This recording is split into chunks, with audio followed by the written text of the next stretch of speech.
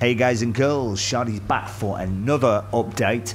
And yeah, I've got some time on my hands and I've kind of figured out a way I can kind of do these quite quickly. So I'm going to keep hitting you up with some updates. And this one basically is going to be about the fact of how much I'm feeding my tank and trying to keep these nitrates, phosphates at 0, 0. You know, I'm just going to show you and tell you what I'm doing. I mean, this tank is 6 weeks old, so it's not an old tank, but you know, it was started off with all fully mature live rock from my old tank, and it's probably got more live rock in this tank than, you know, need be for the volume. And I also used a product that I'm about to show you now, which is Nitrates. Now, I'm not trying to plug this product or anything. I'm just saying what I did to set this tank up and why I believe, you know, it's working so far. I think with my, you know, experience, you know, with the way I'm feeling, I think I should be seeing nitrates and phosphates by now.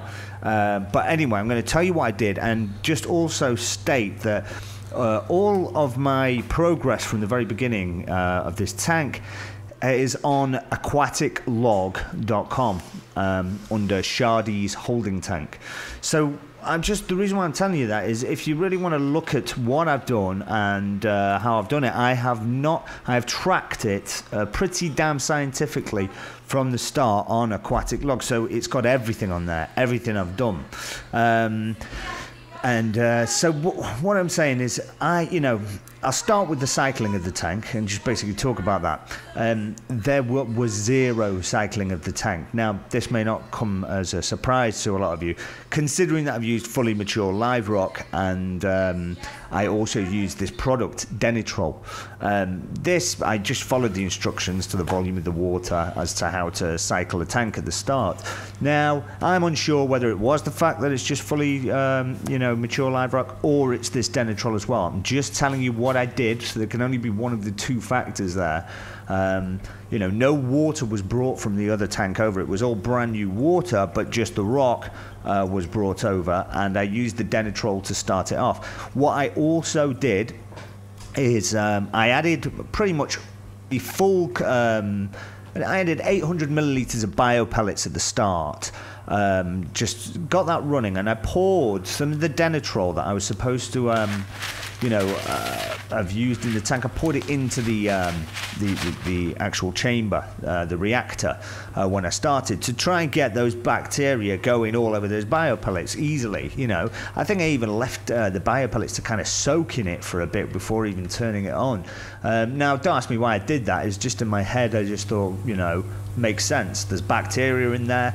I know that technically it's supposed to be, you know, a nitrifying bacteria that can turn ammonia into nitrite into nitrate. But, you know, I don't know what this exact bacteria is that lives on these biopellets, but I did that anyway. And so whether that helped or not, again, I don't know the answer to any of these questions. I'm just telling you what I've done and what the results were.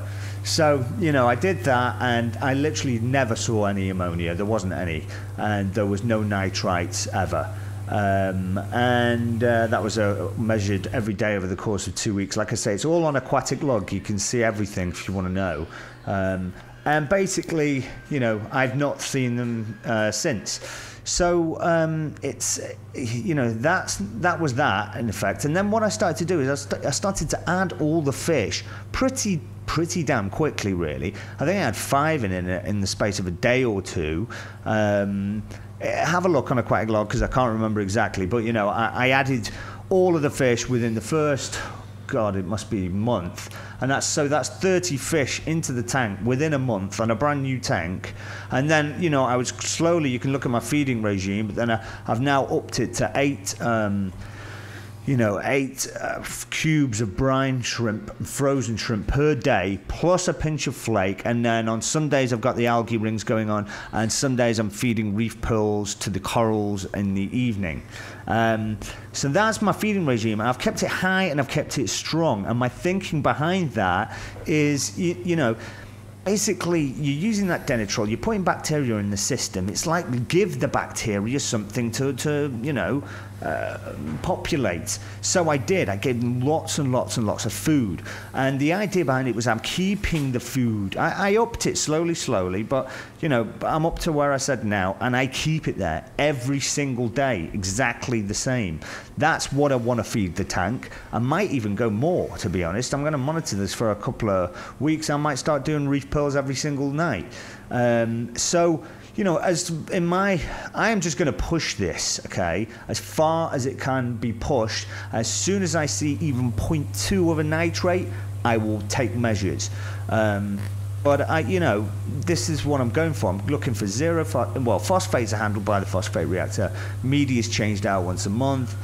Do the same with carbon, although that's a total other story. But you know, this is what I'm doing. It's been 6 weeks. With the way I'm feeding, I would have expected to see more nitrates and phosphates. So the only reason, here's another thing that I've not said exactly as well. The other major reason why I believe that this is happening too is I am being religious about my protein skimmer and my filter socks.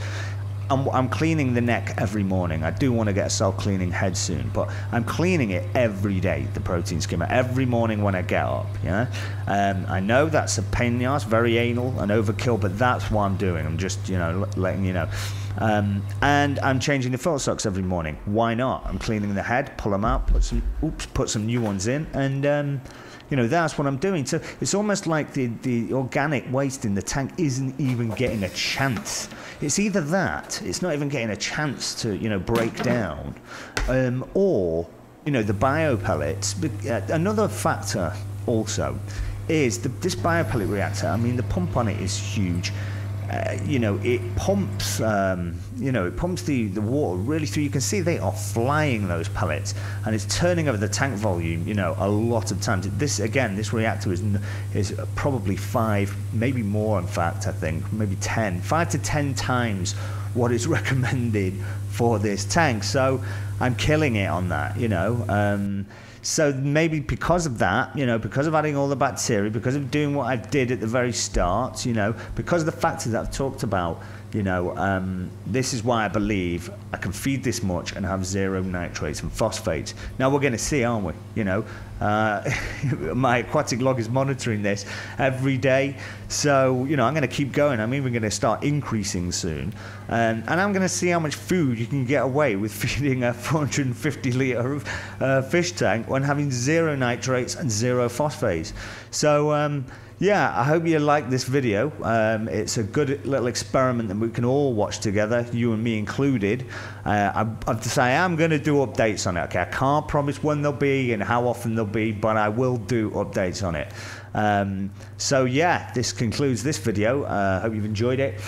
Give us a thumbs up if you want to see more. This is Shadiel signing out.